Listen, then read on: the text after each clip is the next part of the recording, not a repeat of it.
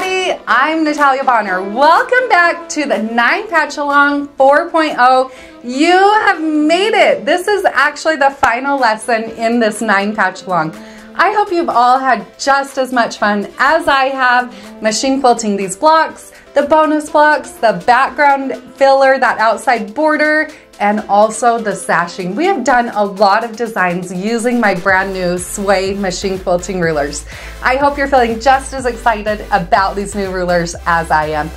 If you've not yet checked out my new class, Border Builder Bootcamp, it's also another great place to expand your machine quilting library, kind of little arsenal of designs using the Sway machine quilting rulers. That class, the Border Builder Bootcamp, focuses exclusively on the Sway machine quilting rulers. So another great place for a lot of inspiration. In today's video, we are going to be keeping it again a little bit more on the simplistic side, but really bringing a fun design to life. Today we will be focusing on using my brand new Sway 3 machine quilting ruler.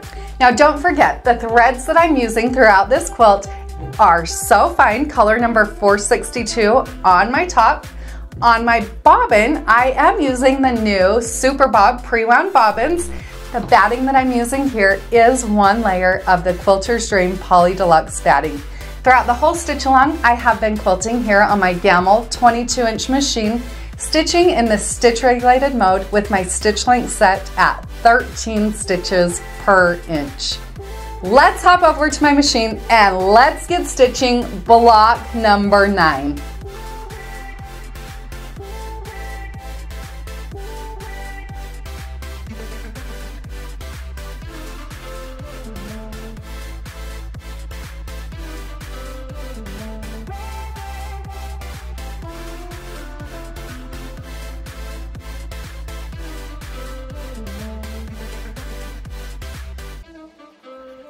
Of course, block number 9 will start out with a bit of marking. I'm going to use the straight side of my Sway 4 machine quilting ruler.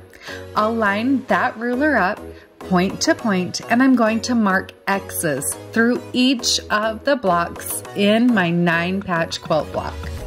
Now, most of the designs that I have shared here throughout the 9 patch along can be adapted and used on single blocks or across a whole patchwork quilt.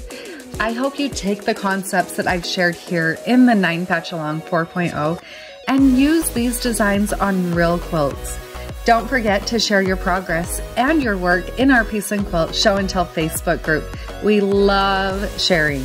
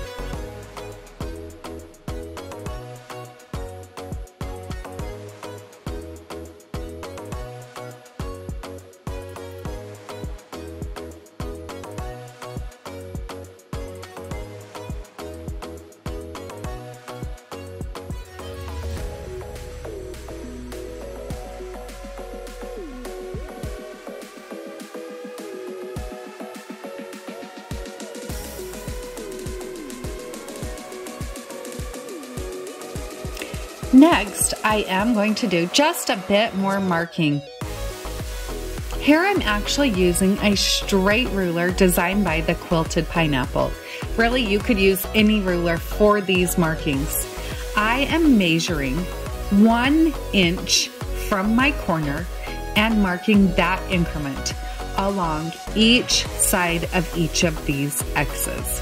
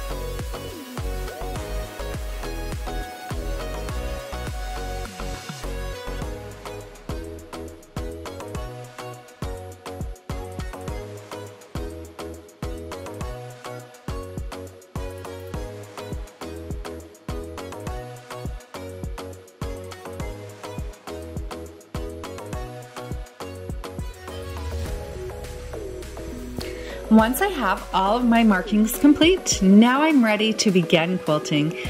On this block, I'm going to have a lot of fun bringing a simplistic melon design to life. Starting in my first corner, I'm going to use the curved side of the Sway 3 machine quilting ruler to quilt a point-to-point curve. So I'll hold my Sway 3 machine quilting ruler 1/4 inch away from where I want my thread to intersect, stitch that first curve. Now I'll use the concave side of my Sway 3 machine quilting ruler to stitch right back to where I started. Now I'm going to repeat that process a whole bunch of times. So I'll travel along my ditch to the center of that next X. At that point, then I'm going to repeat that process and stitch one petal at a time, working back and forth between that circular end on the Sway 3 machine quilting ruler and the concave side on the Sway 3 machine quilting ruler. Now here I'm stitching it out on this block. This is a design that you could use a combination of all of the Sway machine quilting rulers and add more to this, or you could use, let's say, the Sway 5 machine quilting ruler, stitch out this same design just on a larger scale. I hope you can really take those concepts and that inspiration and really let the sky be the limit with the Sway machine quilting rulers. Now you know that I love the look of Stitch in the Ditch, so I'm using my Stitch in the Ditch as my travel stitches. I always like to make my stitching as continuous as possible, so here the ditch just happens to be the perfect partner. Once I have that first row complete, now I'll travel up my ditch to my second row.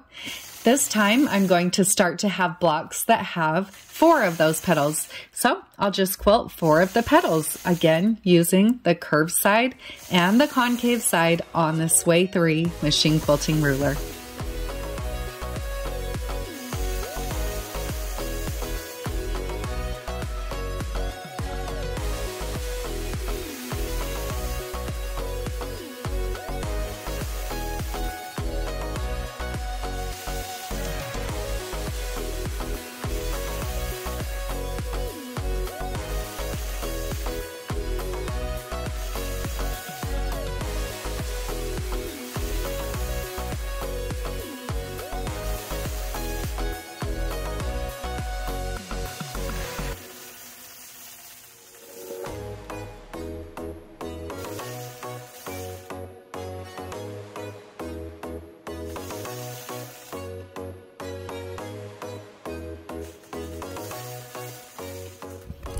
Once I have the second row complete, now I'll travel up to my third row and repeat the same process, working back and forth with the Sway 3 machine quilting ruler.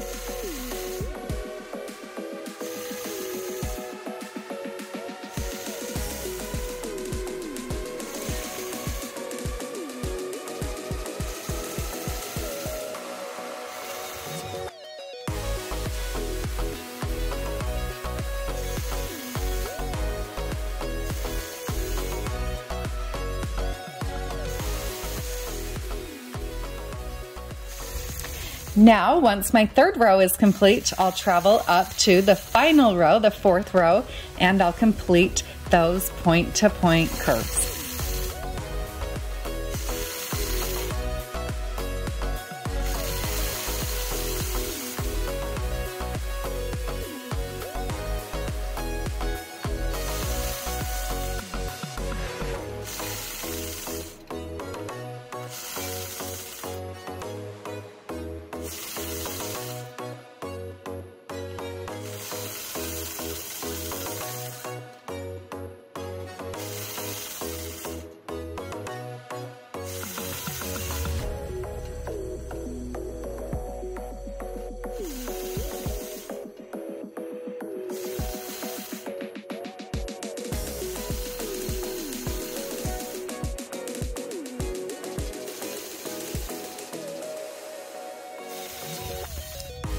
Of course, to finish off this design, I have to finish up the stitch in the ditch work.